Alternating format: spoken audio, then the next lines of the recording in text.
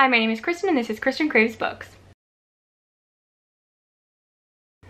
So I'm here with another recent reads video, but this one I'm going to really narrow my focus. I've read quite a few books since my last update, but I just want to talk about the books that I read during the Kingfisher readathon, which was hosted by Sarah from Brighton Bookish, because I had such a great experience.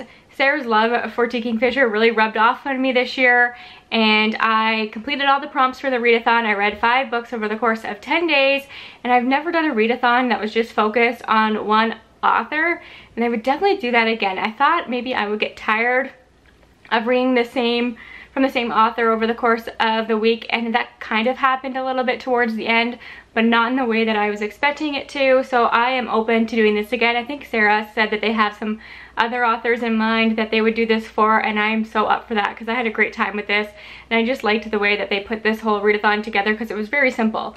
So I thought I would talk about the 5 books that I read by Kingfisher over the last 10 days, and I will start with my least favorite up until my new favorite Kingfisher book of all time. But just know that I enjoyed these all. I don't think that Kingfisher really has a bad book, at least not that I have read.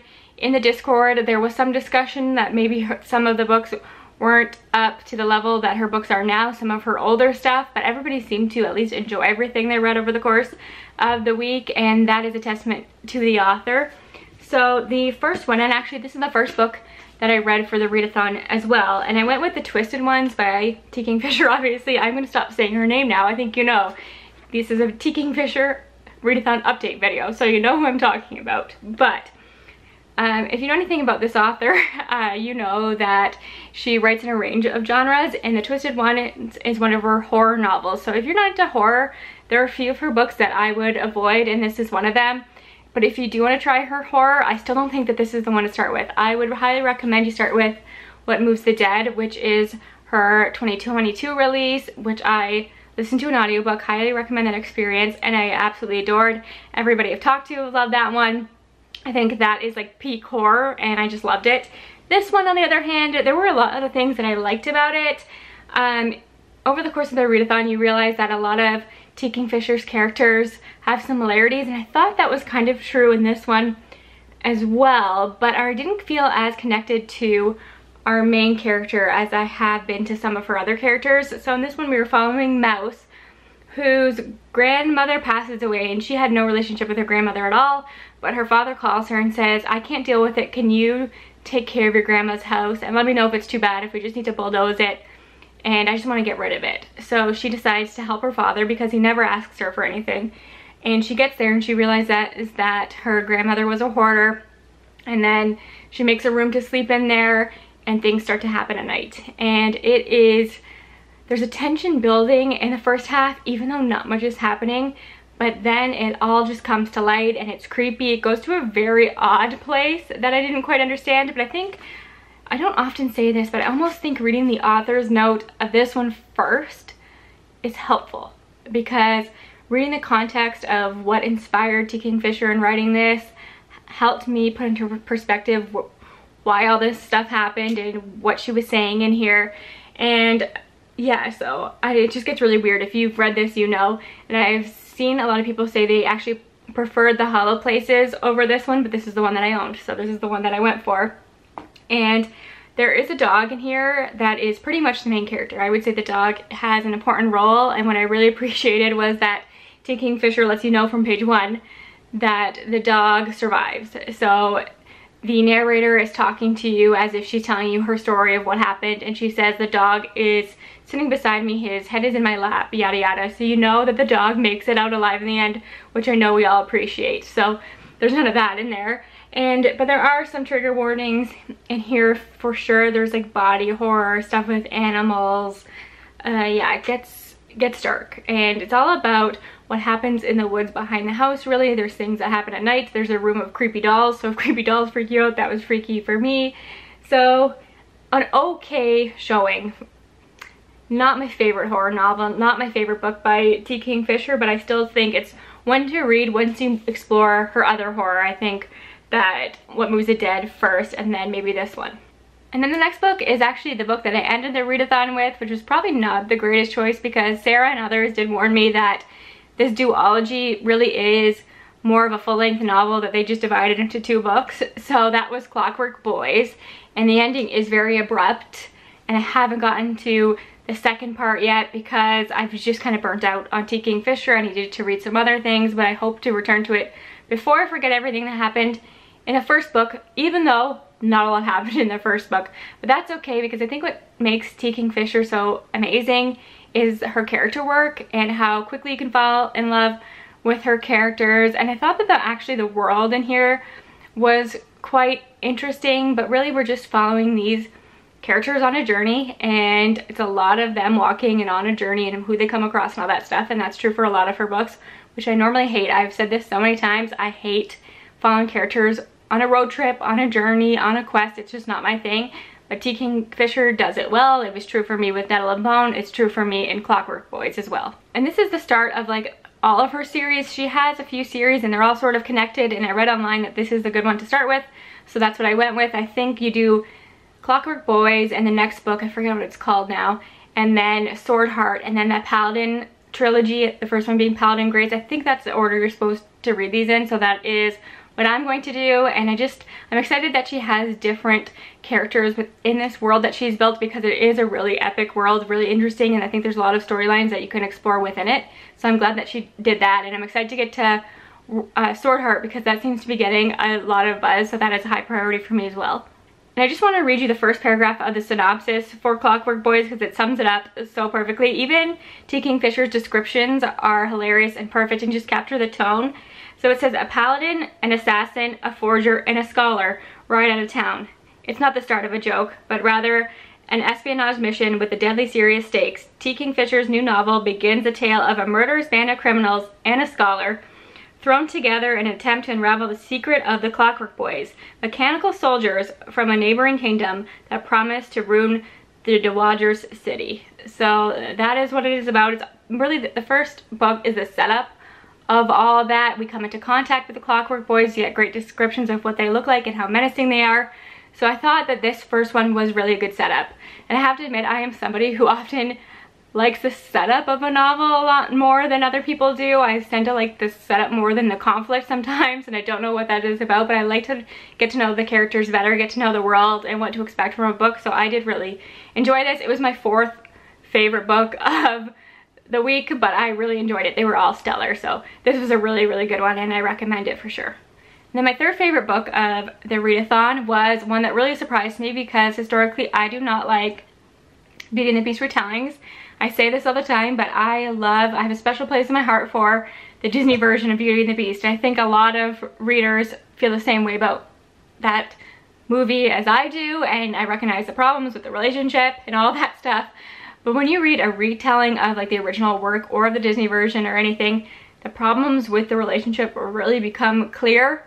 And that is something that I found in most of the retellings that I have read, but I think that T. Kingfisher was very aware of that when she wrote Bryony and Roses, and kind of made the character self-aware of that, so I didn't have as many problems with it. The Beast does keep Bryony, like our Belle character, in this house with him, and he has his reasons for it, but he feels terrible about it. So you get some of that, and she's not kidnapped, she kind of just ends up there on her own. So I thought that that was all handled really well. I thought this was actually quite romantic. I really liked Bryony as a character. She has these 2 sisters that I thought we get them briefly, but her interaction and relationship with them was really sweet as well.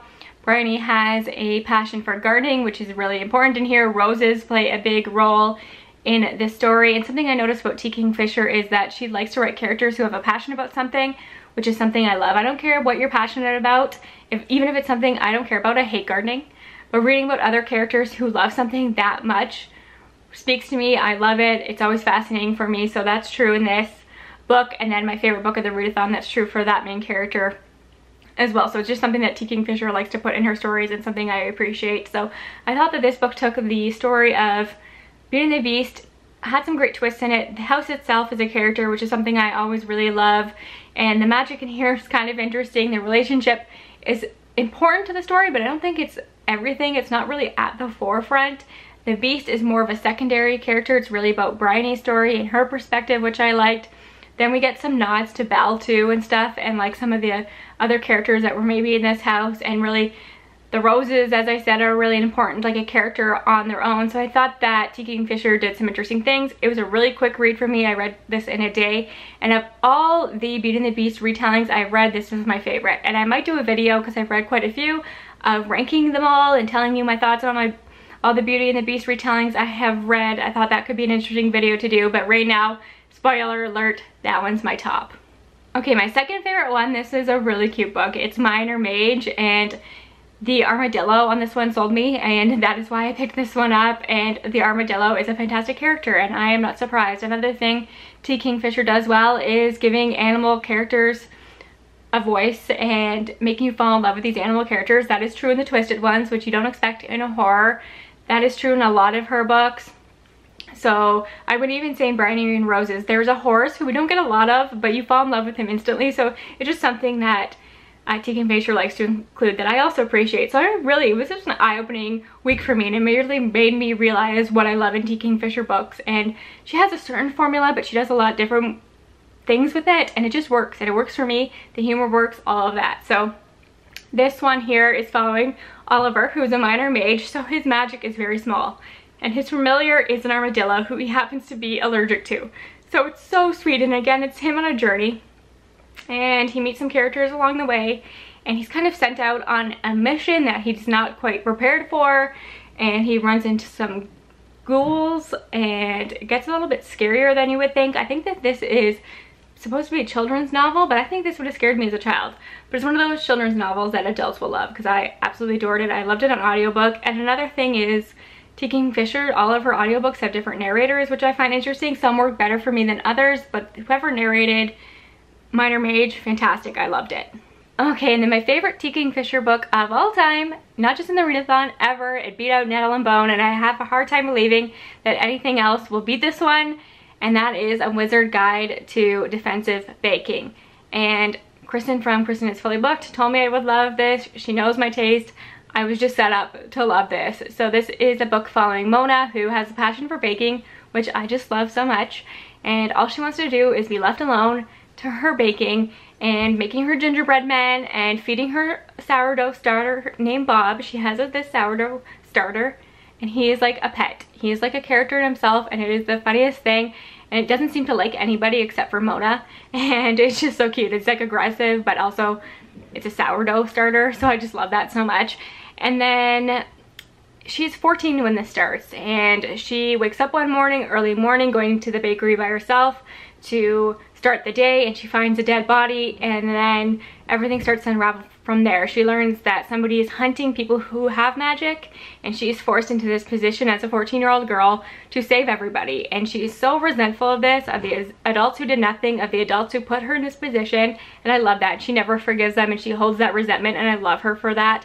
She meets some great characters along her journey, and again, all she wants to do is get back to her passion, back to her old life, and she's just such a great character. And this book is just an accumulation of everything that I love about T. Kingfisher, everything that she does well. Great characterization, great side characters, great world, interesting magic, some great themes. I think this is another one that can be enjoyed by all ages. So I just think that this is the epitome of T. Kingfisher, and if you were going to read one book by her, this is the one that I would recommend. And then I think Nettle and Bone. So those are the two that I think are worth diving into. And if you want to try a horror, What Moves the Dead, but I am running out of battery, so I have to make this quick. I just wanted to put this video together, gush about T. Kingfisher one last time. It won't be the last time. You'll hear about her a lot from now on from me, I am sure, as I continue to go through her backlist. I know she has a book coming out next year as well. She'll probably have a couple books that end up on my top books of the year. I just adore her. I appreciate Sarah for putting this readathon together, because it just made me love T. Kingfisher even more. So I appreciate you watching this video. I will talk to you again soon. Bye for now.